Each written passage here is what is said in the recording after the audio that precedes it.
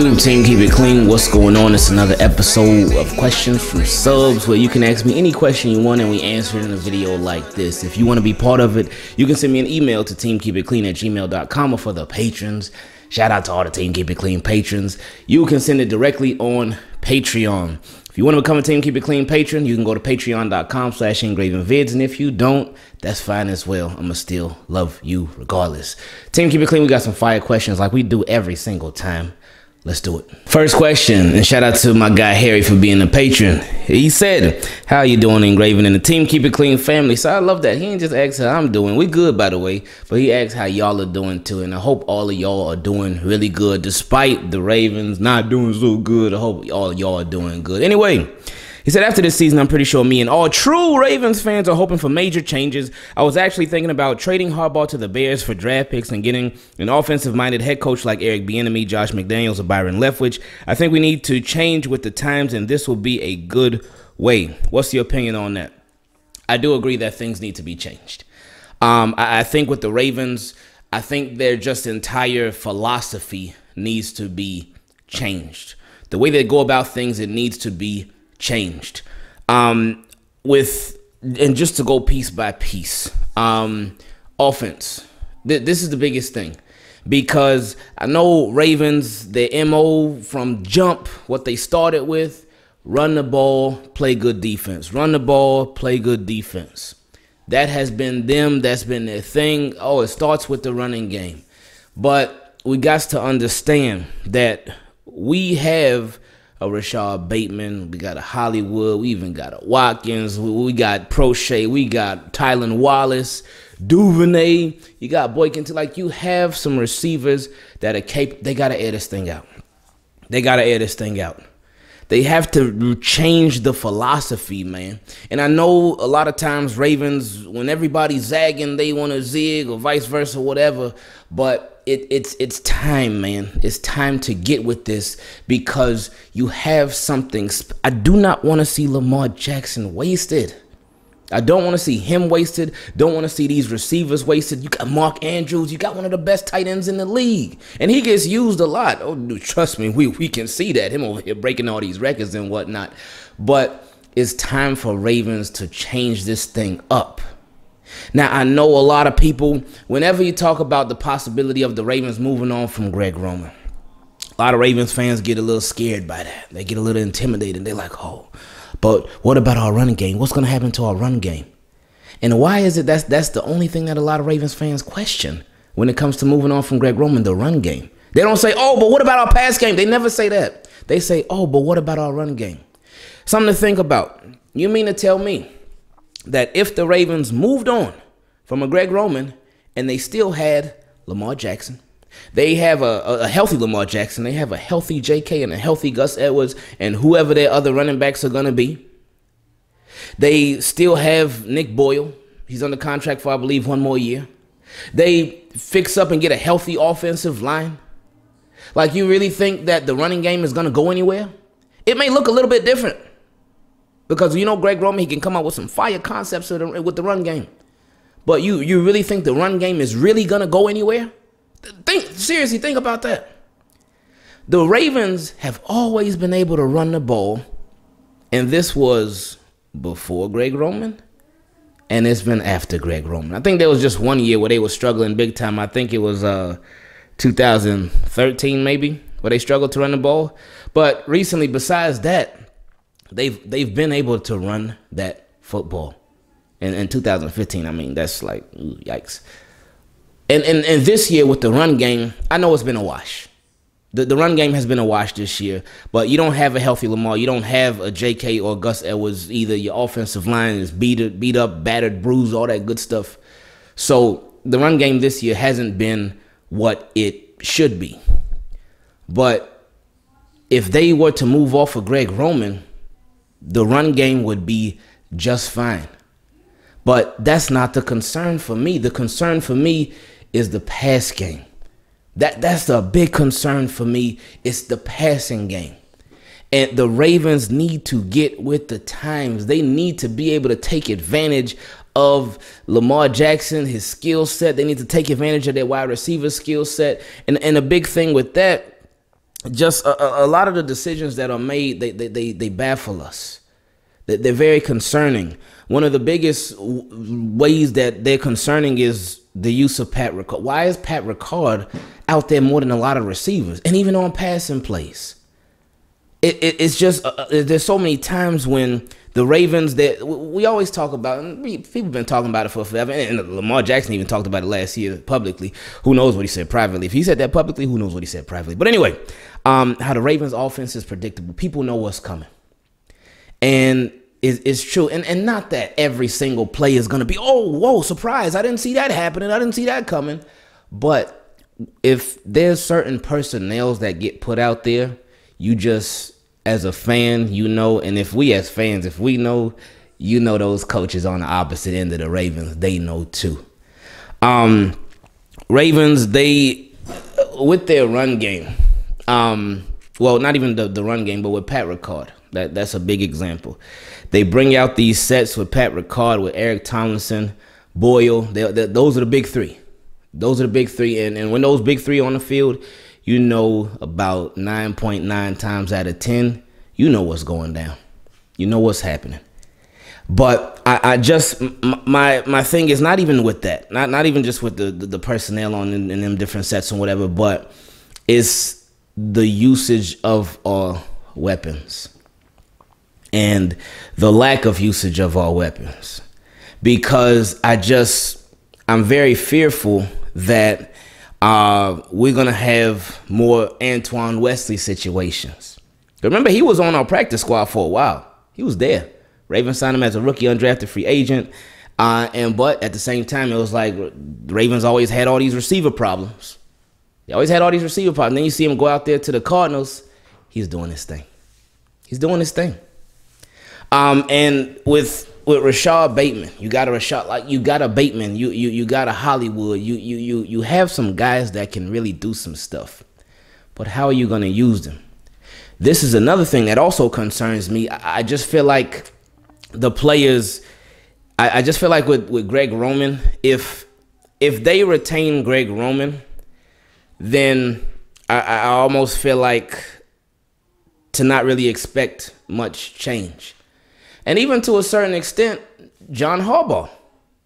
And I know that's a very touchy conversation for a lot of Ravens fans. He's like, John Harbaugh, Super Bowl winning coach, and da-da-da-da. Understand that, respect John Harbaugh, love everything that he's done for the team.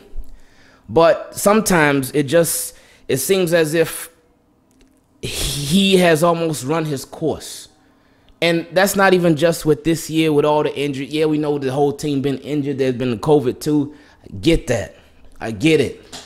But it just seems as if it's going to be a lot of the same stuff if this whole thing continues. Now, I heard somebody had a great example. I forgot who it was. But they compared it to Mike McCarthy in Green Bay. Like Mike McCarthy, it ain't like he was a bad coach or anything like that. But he even won a Super Bowl with the Packers. But the time had come and he had just ran his course. That was that. And with Harbaugh, I feel like with him, I just feel like he won't be willing to make those big changes. Those big changes to really shift this team and take them to the next level offensively. And I know he's a special teams coach. I know a lot of people say, oh, he don't know anything about X's and O's, da-da-da-da. But he's a great motivator, though. He's a great leader. The team really rallies behind him, and he is those things, and he gets these teams to fight. This season has been another great example where he gets these teams to fight. Oh, with all these injuries and all that, all the people out on the COVID list and all that, a lot of these Ravens games, they should have been blowouts, but nope. Well, only the Bengals game was. The Bengals games were. But other than that, it ain't been no blowouts. It ain't been blowouts because this team, they fight for Harbaugh. They fight for him. And no matter what side of the Harbaugh fence you on, you cannot deny that these teams, these Ravens, they fight for Harbaugh. They love him. He's a player's coach. They love him. And he and even you go back to 2015 too. Look, that's the same thing, a bunch of injuries and whatnot, but they fought. They fought so hard for him. But it just seems as if the Ravens, they just keep coming up short. And I don't expect him to win a Super Bowl every single year. I don't. But it just seems as if change would not be a bad thing. And is it possible that Harbaugh gets replaced? Is it possible that another head coach could be a leader too?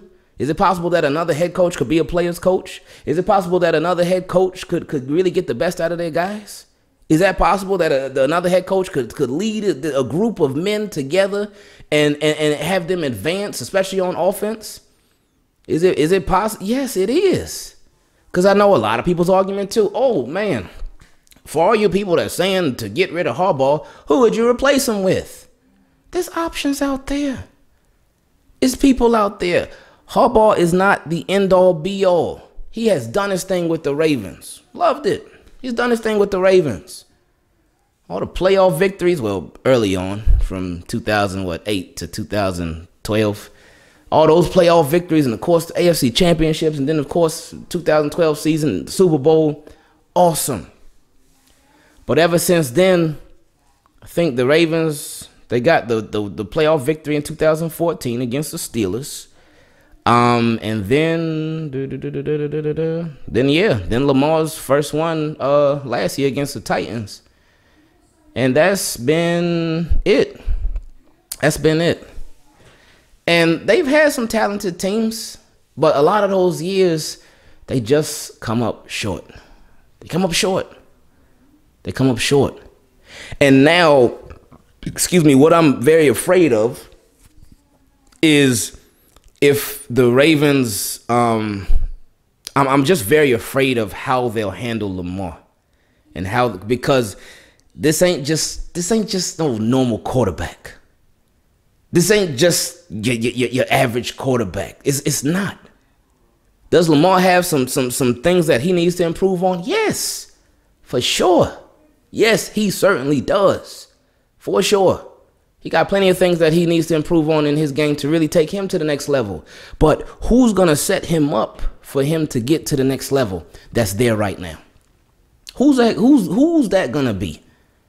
Who has that power and that authority over Lamar to where they're really going to move him to being great? Who? And another thing too with the whole philosophy is very concerning, because, and we've talked about this before. I just feel like with the Ravens, with the hirings and stuff, and that's why I say with Harbaugh, if Harbaugh still remains, he probably ain't gonna go nowhere. I don't expect him to. I don't think he will. Crazier things have happened before now, because remember with I think John Fox, when he was the coach of, first he was coach of the Bears. Then he was the coach of the Broncos, I believe. He got to the Super Bowl, got beat down, got fired. Like, who fires their coach after you got to the Super Bowl with him? Like, that's crazy. Or is it? Because they saw that they had the players in place. They saw that they had a team, but they said, John Fox, no, you ain't it. This is why when I know there's some people that say, oh, if Harbaugh was to go, if Harbaugh was to get fired or whatnot, if anything happened to Harbaugh with the Ravens, then the Ravens, they will fall apart. I don't believe that. I really don't. I really don't. And that's not a slight to Harbaugh at all, but that's just more so you look at this team, you look at this roster. Look what they have. Harbaugh, he walked into a really good situation, having like an Ed Reed and Ray Lewis. Oh, my goodness. Ooh, wow. But he walked into a great situation, and then he added to it. He drafted a Joe Flacco. He drafted Ray Rice. He drafted Torrey Smith. They brought over Anquan Bolden. They did all these things, Dennis Pitt, and all that stuff. So he walked into a really good situation, but he made it even better. If anything were to happen with Harbaugh, where he wasn't the Ravens head coach anymore, and they got somebody new, they would be walking into a good situation. You have a Lamar Jackson, you got a J.K. Dobbins, you got a Gus Edwards, you got a Mark Andrews, you got a Ronnie Stanley, you possibly even got a Jawan James. You got, well, you might have Bradley Bozeman, we'll see, he might move on, but you got, I don't have to go down a list of players on offense, defense, both sides of the ball. We don't have to do that, but because y'all know. But if somebody took over this team, they would have a really good group of players, a really good group. So for somebody to come to this team and fail, I feel like it would be harder for somebody to take over this team and fail rather than it would be for them to succeed. But like the Ravens' philosophy has got to change. It has to. It has to, or else it's going to be the same old stuff. It is going to be the same old stuff. A big tell for the Ravens this offseason will be what they do with Greg Roman. But again, even if they move off from Greg Roman, I'm just worried that Harbaugh just going to bring in some more of the same. So a guy that has peaked. That's what I'm worried about. They're going to bring in a guy that has already peaked. A guy that's already been a head coach and just failed miserably at it. A guy that's not getting no more higher opportunities than to be an offensive coordinator for the Ravens. You're going to get somebody that's peaked already. And when you get those guys that are peaked already, you're not really trying to advance. You're not trying to advance your team as much as we would hope you would be. We go to the defensive side of the ball. This scheme, wing scheme, and it's tough with him. I feel like with him, it all depends on what you want. With this scheme, it asks the players to do so much to where they don't specialize in anything. They don't. They're jack of all trades and masters of absolutely nothing in this scheme. They can't eat.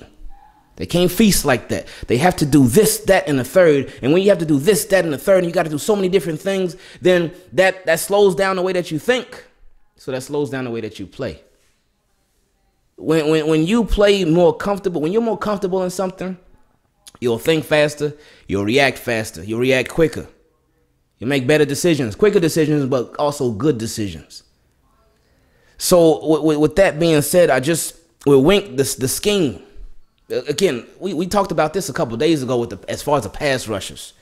We always wonder, like, man, why the Ravens still having so much trouble getting to the quarterback? Why?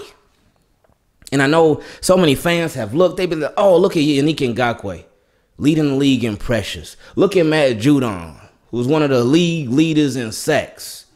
Look at Zadarius Smith when he was healthy. Went out, did his thing.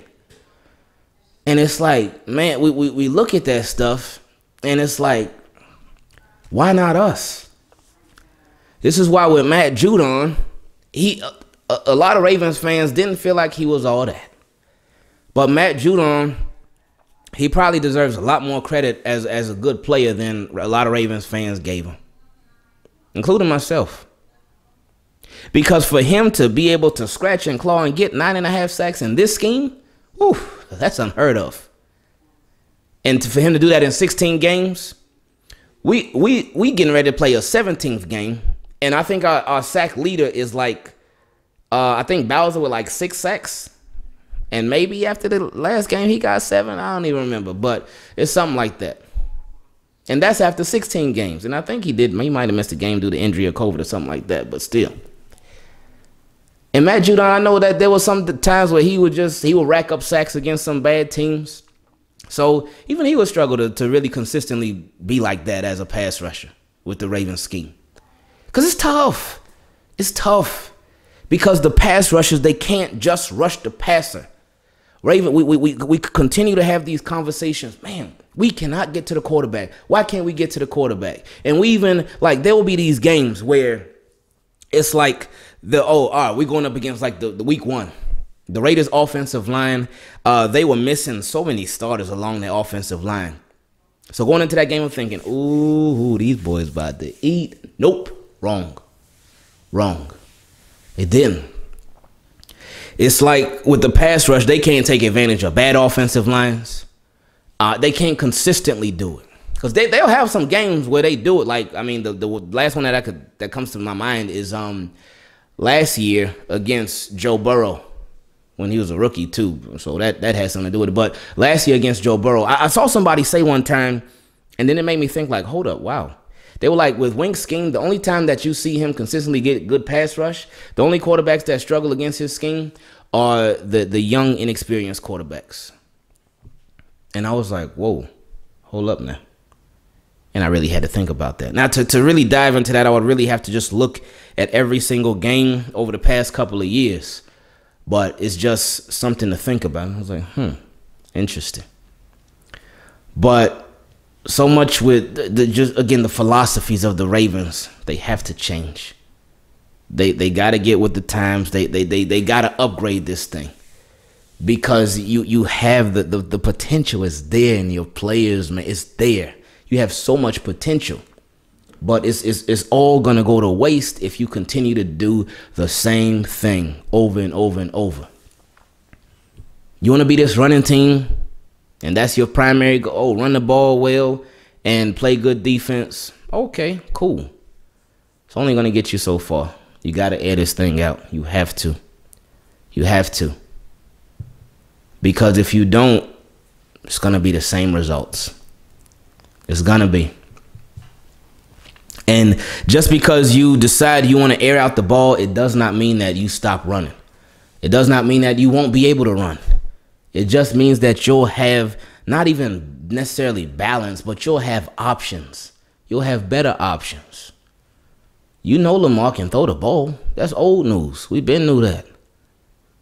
You gotta let them develop this scheme to where these players they really out there running some routes, and they timing routes.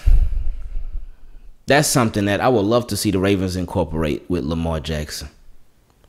I would love to see that, to where Lamar will throw the ball in a spot where the receiver's supposed to be before they're even there. Huntley did a little bit with Bateman, but I would love to see that incorporated a lot more. I would love to see it.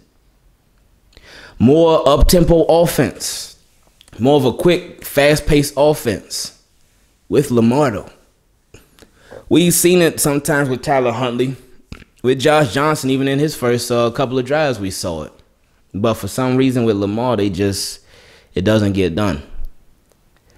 I don't understand, why, man. Well, I do understand why, because of the people who are in place. But something's got to give, man.